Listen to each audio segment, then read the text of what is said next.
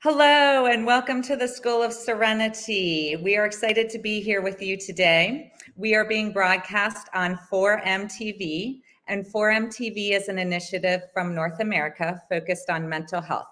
The 4M stand for mental health, migration, multi-language and culture, and mindfulness. And we are committed to practicing mindfulness beyond borders.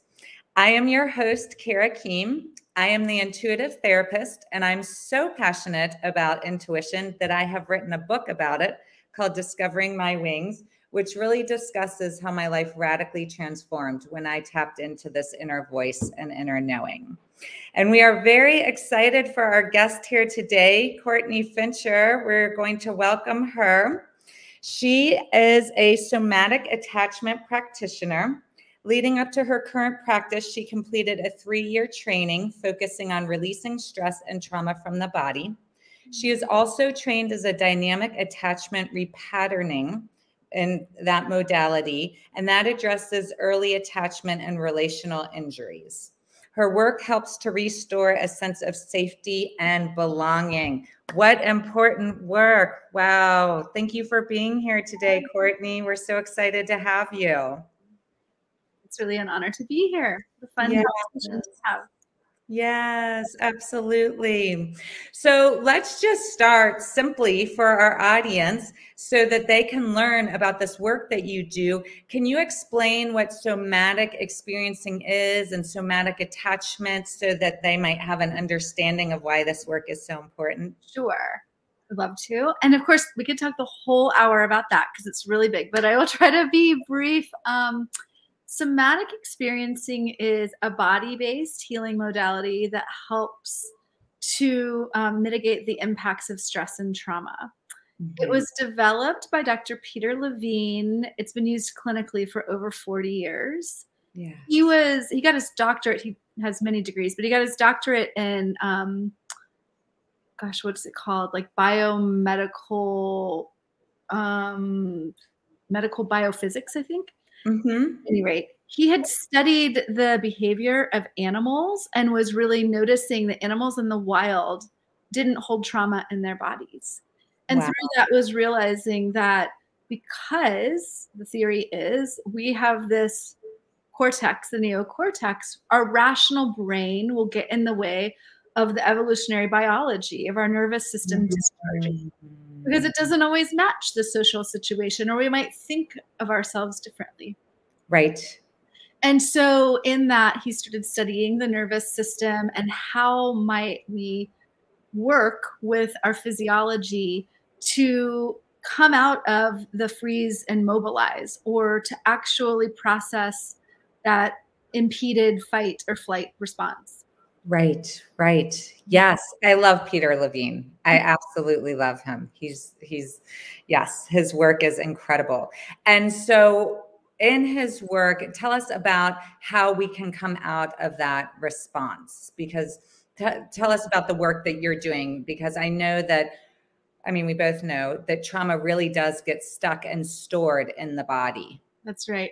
Yeah. So a lot of different therapies, actually including somatic experiencing, will use talk as a component of it.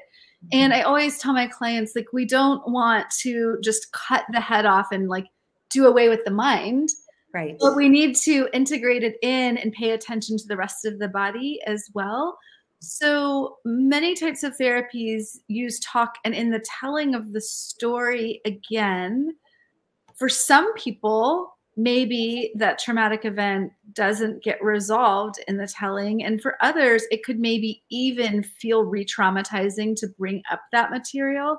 Yes. And what somatic experiencing does is it's not in the content of the story, it's in the observation of the activation of the nervous system that's happening in the telling. Mm-hmm. And so paying attention to that, mm-hmm. and tracking the felt sense, which is those internal sensations that are going along, bringing our awareness to that. Typically with traumatic experiences, there wasn't enough time to reorient. Things were happening too fast. Something was overwhelming. So slowing that down and realizing, oh yeah, I really needed, I can feel shaking and trembling. That needed to happen. Or, I needed to feel the musculature of my body and feel it's pressing away. There's all different ways that can present, but in tracking the nervous system through the felt sense, there's a chance for the body to actually have the time to do the discharge process that would have happened in the natural wild, as Peter Levine had observed in other animals. Yes. Yes. And it's amazing how shaking and getting in the body and moving things after a traumatic experience can really, really just release the tension in the nervous system. Oh my gosh. Yes.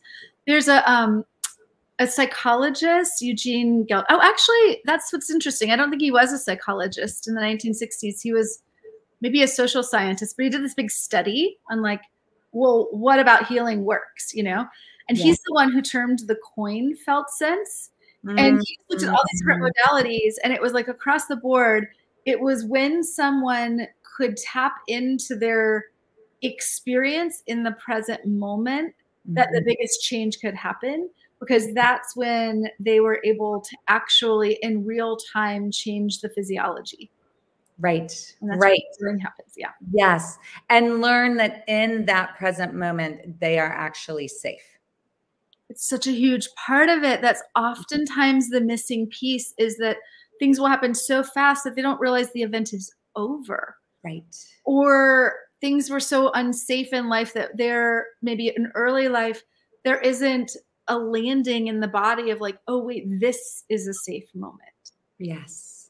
Yes. Right. And so how to feel safe in our bodies. Right. Yes. And to know the event is over. We are here. We are in this moment. I mean, the brain has such a amazing capacity to replay old stories and old traumas over and over again, so that the body is actually feeling as though we are in that present moment all the time. Absolutely. When we're stuck in that acute traumatic phase. Mm-hmm.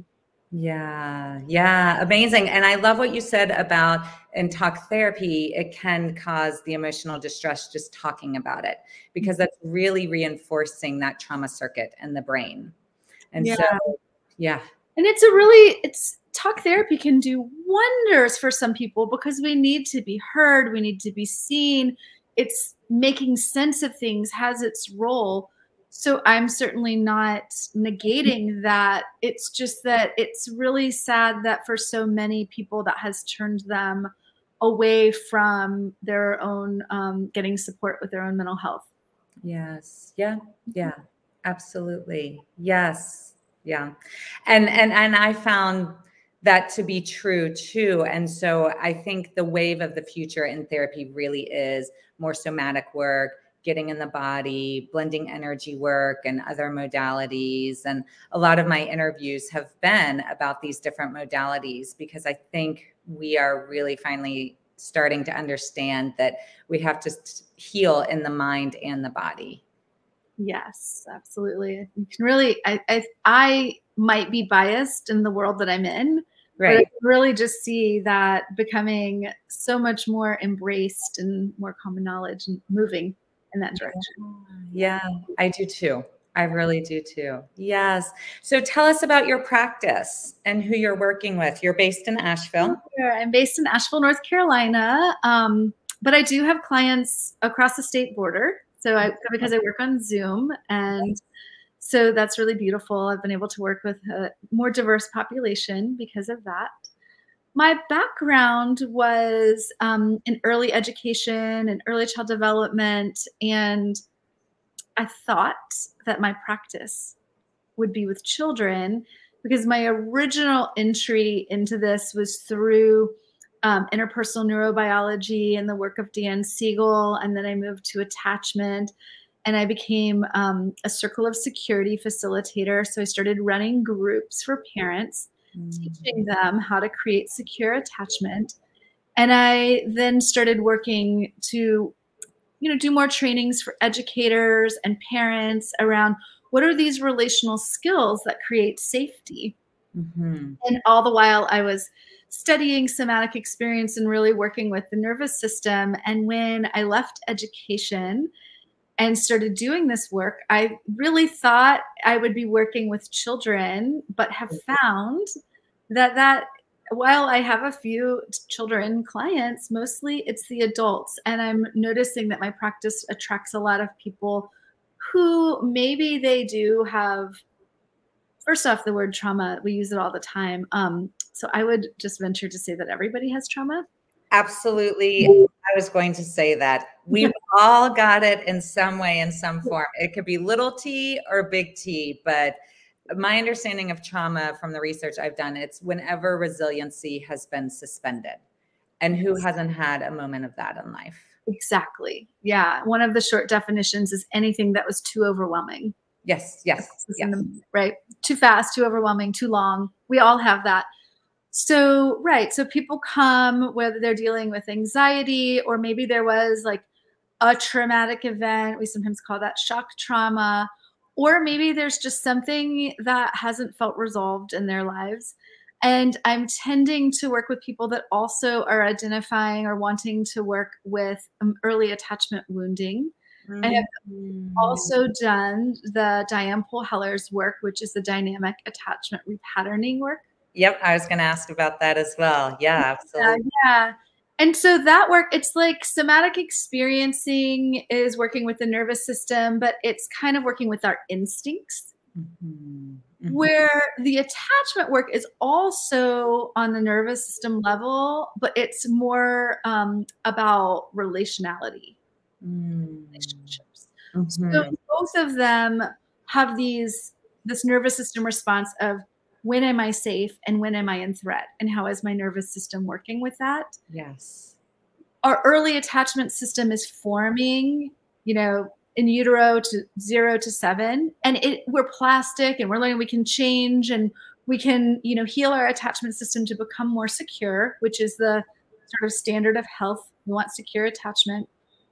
But in those early years, we might, I would say, cope or adapt by forming one of the more insecure attachment styles.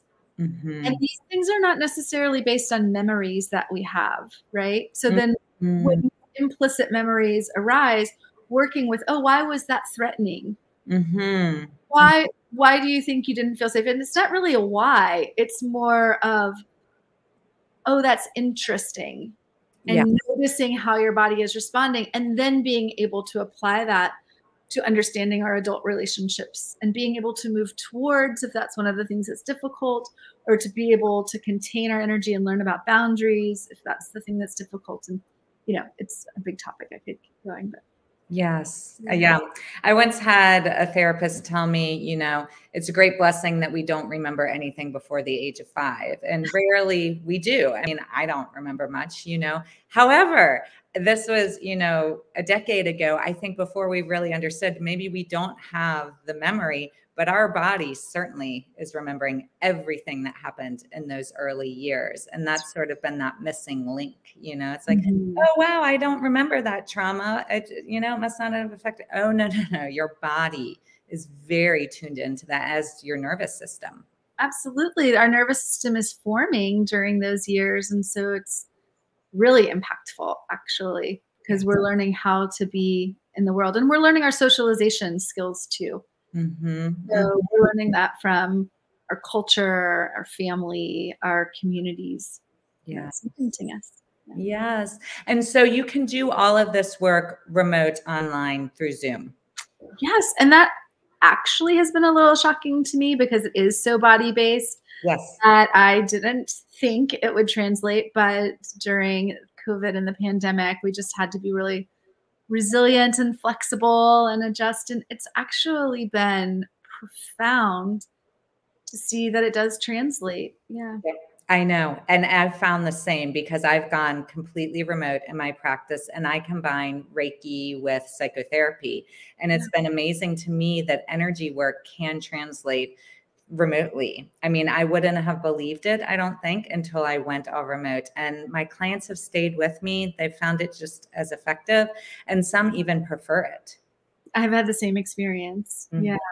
Yeah. It makes it really, you know, people can be in their own environment. They can really, you know, the rushing from to and fro. Sometimes you're like, I just, you know, have this session and yes. Yeah. It's nice to be comfortable, and you can even just throw on a sweater and PJs on the bottom, and clients are like, it just feels so nice to be home and cozy and not have to be rushing around. So I love that this work for both of us is translating, because like you said, you can work across borders and reach a wider population that way.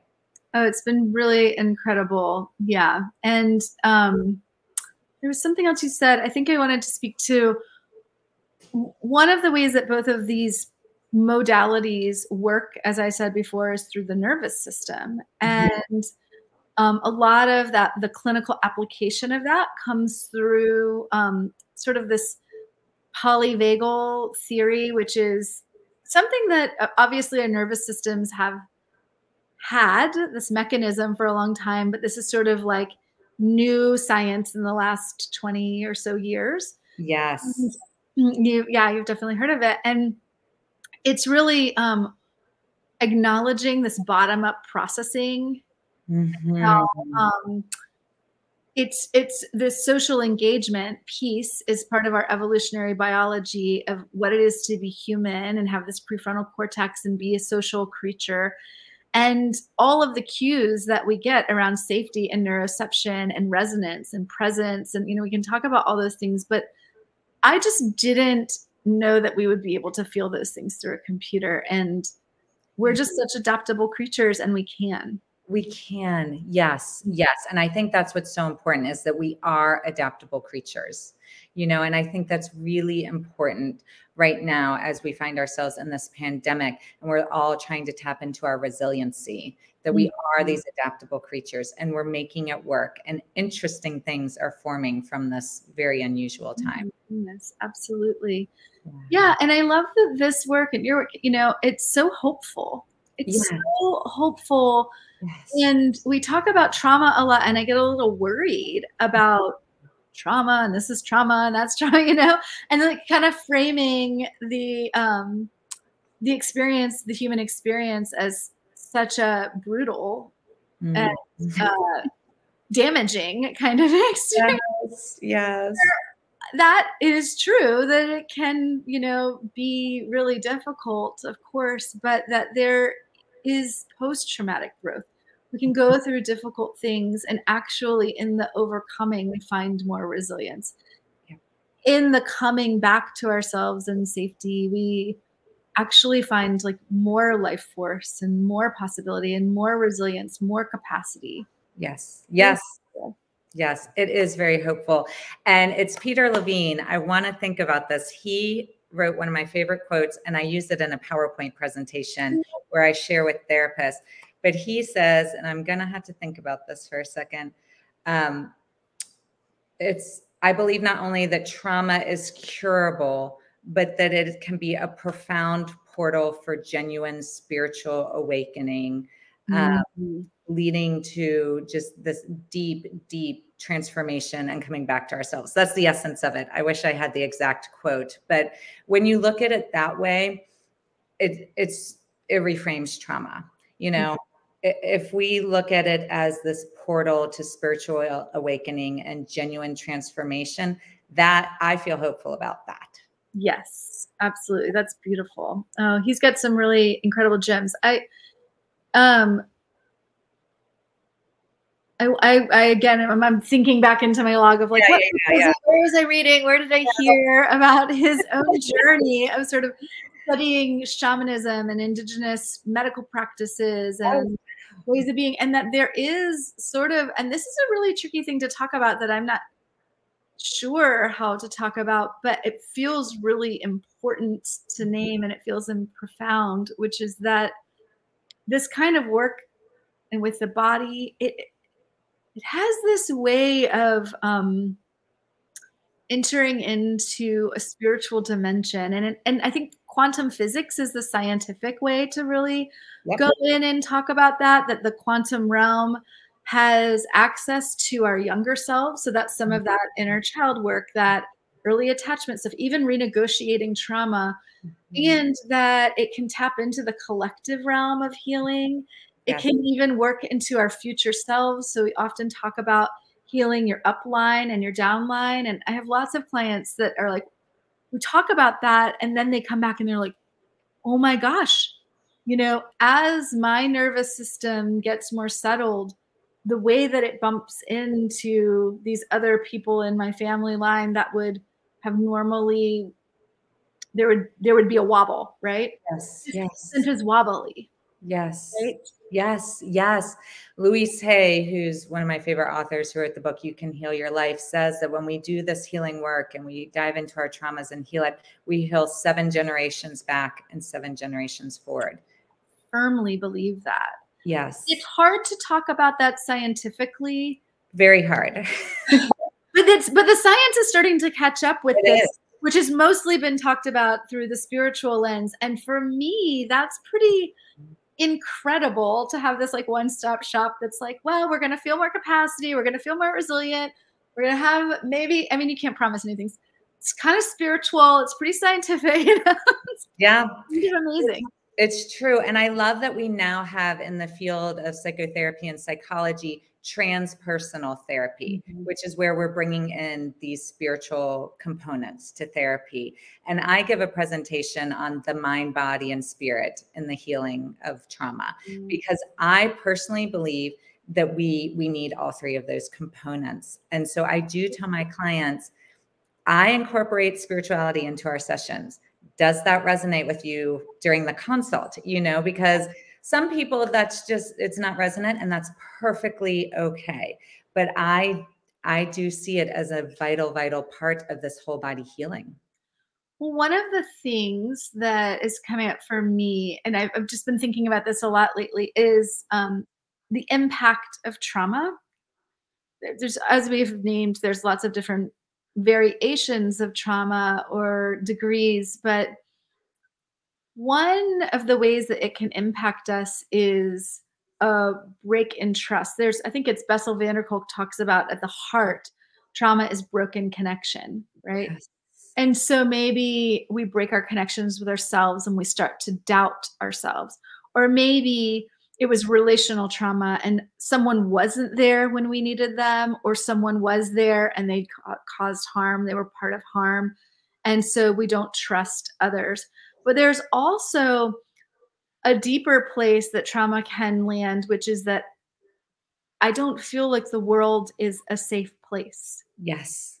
Or a benevolent place, or I don't feel connected to the greater pieces of humanity or ecological systems. And that's actually kind of culturally in our collective field kind of breaking down right now, to not feel connected. Yes. Yes, absolutely. Well, and especially right now, who feels safe? I mean, we just went through a year where we thought we couldn't leave our house without the threat of death. I mean, that was our reality. If we left our house, we might catch a disease and die. So who feels safe right now? It's really going to be interesting for the social scientists to track and see, the long-term impact of that. But I do think that makes it all the more important for us to do this work, to kind of check in and notice and land, when are we safe, to build those relationships and connection, because connection is where resilience is. Yes. We are social creatures. We, in our evolutionary biology, right? Like we got this prefrontal cortex and we decided to care for our young. That was like the big leap, right? We're going to actually care for our young. So our whole biology is around, we need to have more of us together and be caretakers. We aren't wired. We don't survive on our own. We're not spiders or fish in the sea. We need each other. Yes. And so, bringing back that connection, and, thank God for Zoom.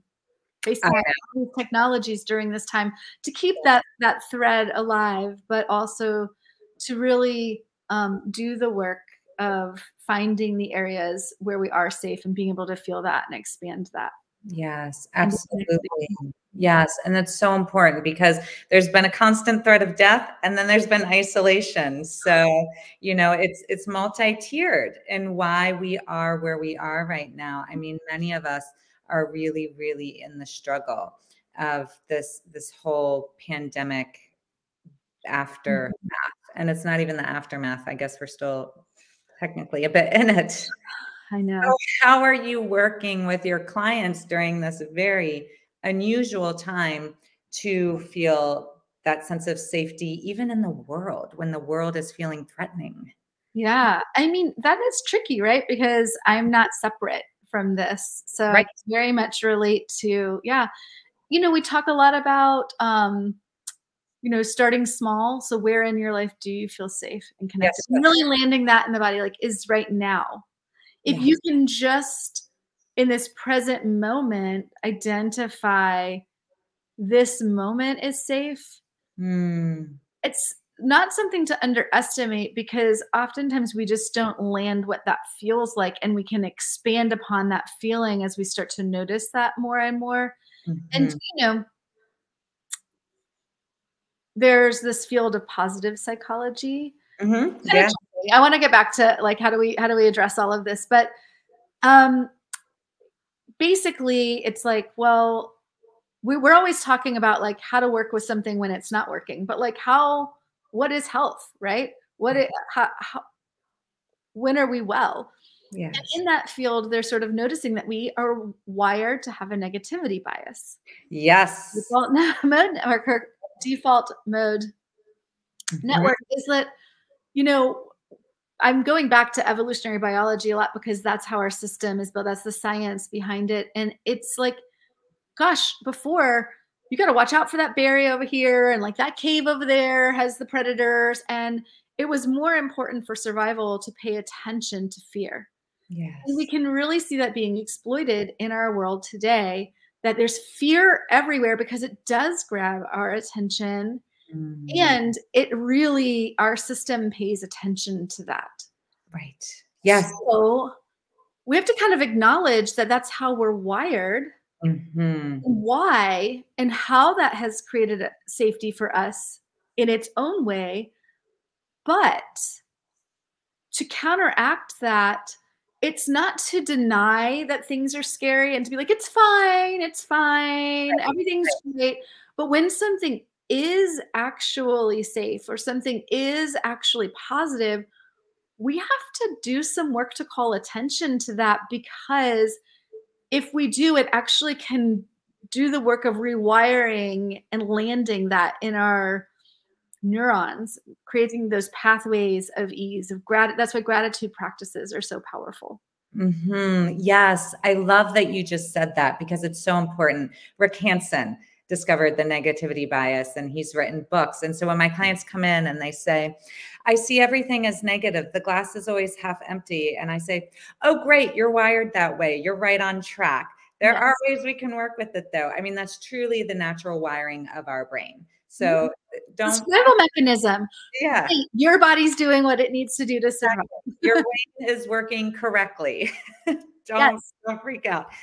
And there are these other things like you're talking about that we can do to anchor in safety. I love that. And just remembering those moments when we are safe and getting into our bodies about what that felt like in that moment and recalling that memory. And so much of it is unconscious. So we have to work on sometimes I do experiential exercises where we're like, okay, and like, where can you feel in your body, like zones of your vision? Where is it most safe to be? Right. And sometimes people will have memories like, oh my gosh, yeah, that's where the car crash came and I don't like looking in that direction. Right. Okay.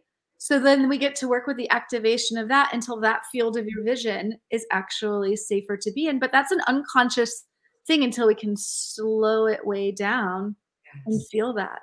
Yes. Boundary work is similar. Like, so it's a popular word these days. Thank goodness. It's a good, healthy word to start working with. But where are my boundaries, right?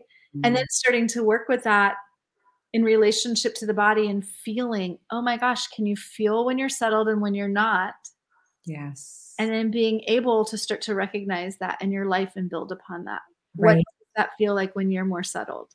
Right. Yes. Yes, absolutely. And it's been interesting because I feel like the pandemic has really forced us to do a lot of boundary work because we all have different thoughts and beliefs about what feels safe right now. For some people, it's masking. For some people, it's distance. You know, we all have thoughts and beliefs about these different ways that we're personally going to feel safe out in the world. And so we've sort of, I feel like, been forced to look at some boundaries here during this time. That's true. You know, I hadn't really thought about boundary work going through the lens of the pandemic. I have been thinking about trauma work in general,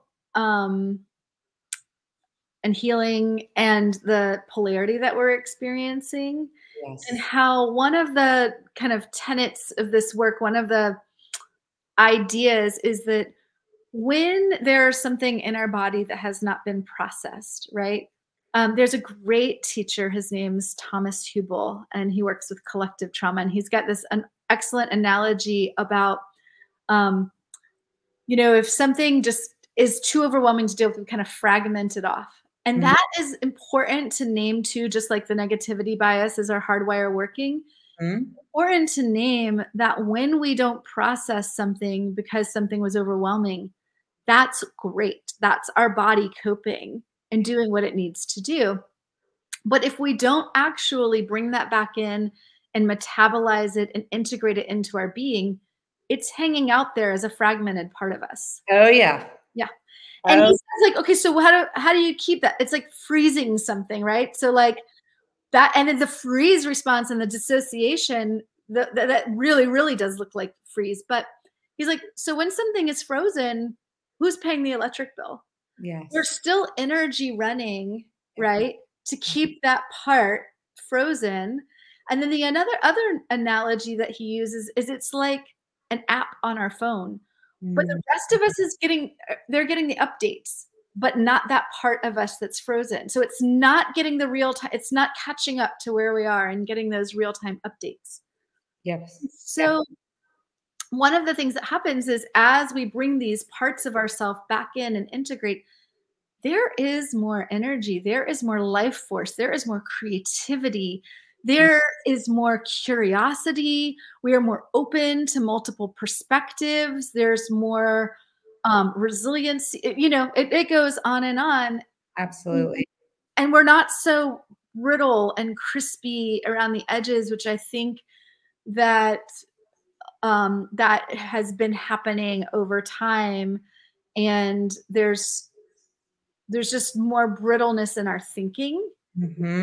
And so it's important to look at that flexibility and that expansion and contraction. And okay, can I have boundaries that can expand and contract based on the actual scenario in the moment, instead of having to be so careful that they stay rigid, which generally looks like they come way in, even if it doesn't serve us.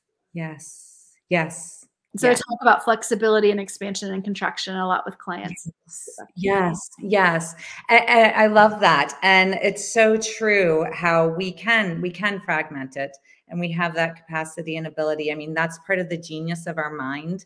You know, we have this going on with normal life piece, and everything that you just explained is so true. I say in my book, actually, we can prolong grief, we can prolong anger, we can prolong all these things, but eventually they're going to knock on the door, and we're not going to be able to ignore them anymore. And so part of the way that we can cope is to fragment it off. I did this, you know, my brother died 2 weeks before the pandemic hit. And so I went into such survival mode with, am I safe?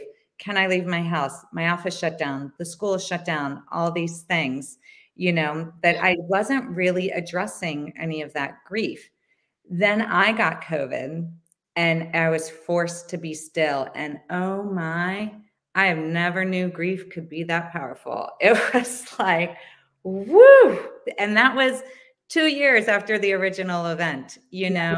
And so it'll wait. It'll be there. it will wait, it will be there. And now I know. I just know it was such a learning experience for me. If I can, in small doses, like a little drip of a faucet, kind of be navigating the grief instead of allowing like the waterfall all at once. Yeah. You know, you saying that reminds me of something that I think is really common, is that people, if they are aware that they have trauma work to do, they're really afraid of it because it's overwhelming to begin with. And they're like, I can't, like, you know, and it's really important to remind people that it's not about exposing it and like processing it all at once, because that's the exact thing that couldn't happen. Yes. So there is a way that we can take a molecule, Yes. pull a thread, like Right. get the tiniest little dose, integrate that, have more space to then go back and get the next right amount of dosage. Right. That's not going to overwhelm our system. I mean, the technical names for that in somatic experiencing are titration and pendulation. Oh, right. Yeah. Right. And it brings in that rhythm of the nervous system to expand and contract. And it is in that flexibility of, can I have arousal and can I settle? And can I trust in my system, right, to deal with arousal and be able to settle? And we learn that through pendulation, tiny pendulation at first. Right. Right. Yes. Yes. And I think that's what's so important. We don't have to just dive bomb in head first, swimming in the trauma. No. You know, we can just address it in these small moments, which I'm learning to do now. I'm like, okay, I was just like pounded in the waterfall. Let's start doing this slowly each week through therapy, through EMDR, through these different avenues. It's I had a teacher one time say, it's like you would never like try to feed yourself and eat your whole entire food count all on Monday so that you wouldn't have to deal with it later. Yes. Like, yes. you don't do it that way, right? Yes. Yes. Yeah, that wouldn't make any sense, right? Like, so we just a little at a time so that we can digest it. Yeah. Yeah. Absolutely. I love that. And I love how you brought up gratitude earlier, because there is so much research on gratitude. And then there's also that we live in this whole world of toxic positivity and all of this. And so I don't know if you met or know of Matt Kahn, but he is sort of this spiritual person who's written several books. And what he says, I love this. He says, sometimes we're so spun out that we just can't be grateful. I mean, we're not there. We cannot access that in our body. And he said, then you go to, I wish I could be grateful, and start small.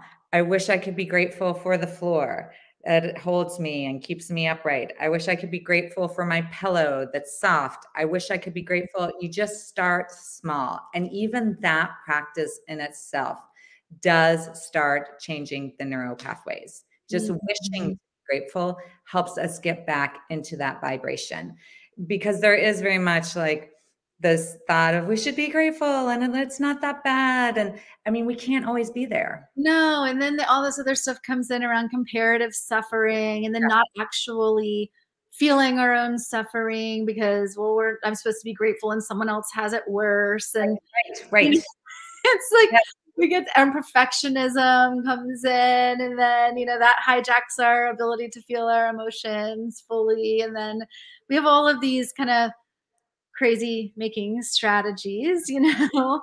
And there's something about feeling fully and deeply and in the right pace and holding space for both. I can feel really sad and feel something is working, something in my life. Absolutely. It's just this chair is holding me right now. Yes, yes, yes, yes. Grateful for the soft pillow at night, and I'm in deep pain. My friend calls it simultaneous truths. Both are true. That is the human experience, is that we can hold both of these at the same time. And, you know, Brene Brown talks about this a little bit, and I've been thinking about that. Dan Siegel is someone else who talks about the window of tolerance. And as we grow resilience, we grow our window of tolerance, right? And some of that is like, even so, things like joy and pleasure are edgy places to be for some. They can be overwhelming. They can be just as overwhelming as something that some people are maybe more comfortable with, like difficulty. They're like, done that my whole life. I'm actually kind of comfortable there. But like joy, that just makes me feel like I'm going to lose it. That means it's only there for a fleeting moment, and that's really going to be very hard to deal with, because the next thing that I think about is the foreboding joy of like, I'm going to lose it, right? Yes. It can be so uncomfortable when life has been such a hard struggle with so much pain. It's almost more uncomfortable when you meet those places of joy and happiness. Yes. But so either way, it's either end of that spectrum, being able to be with and just be with challenge and hold, and I'm grateful, or something, or be with joy. Yes. Be with it. Stay with it that 30 seconds longer, as Rick Hansen would say. Just take it in as much as you can. And how either one of those edges really stretches the other one. The more you can be with joy, the more you can be with sorrow, and vice versa. Right. Even though one edge of that might feel more comfortable, they actually work each other. Oh, I love that. I love that, Courtney. Yes. Awesome.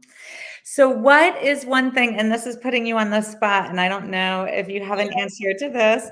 What is one thing that we can do just to feel a little bit more safe right now? Unusual times. Do you have like one thought or one strategy or one thing that comes to mind? Yeah, I mean, there's so many, and do I have one? I don't know. I'm thinking of this technique that kind of calls upon our neurophysiology, which is orientation. So when we have a threat response, our vision focuses, or we're scanning, right? Right. And so, that idea of doing a body scan and just, can I feel my seat or my feet, right? So being able to feel, can you feel your feet on the floor? Can you feel where your body is making contact? And then kind of do that questioning, like, am I receiving the support or not? And then coming up from there and actually just spending time looking slowly around, especially in the era of Zoom. Can we look far away, really, really far away? What do we take in? What's in the mid-ground? What's in the foreground?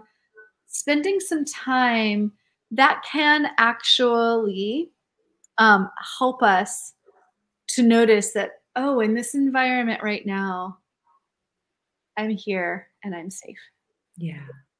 Yes. Beautiful. I love that. Great. You are such a wealth of wisdom and information, and I just am so grateful to connect with you through this show. I mean, I've always loved connecting with you, and you've always been somebody that I really resonate with your work. But just to come on this show and to be able to share all of this. Yes, your work. I had it right next to me in case we talked about it, but yes. I'm so excited to see what you think. I'd love to hear your thoughts when you dive.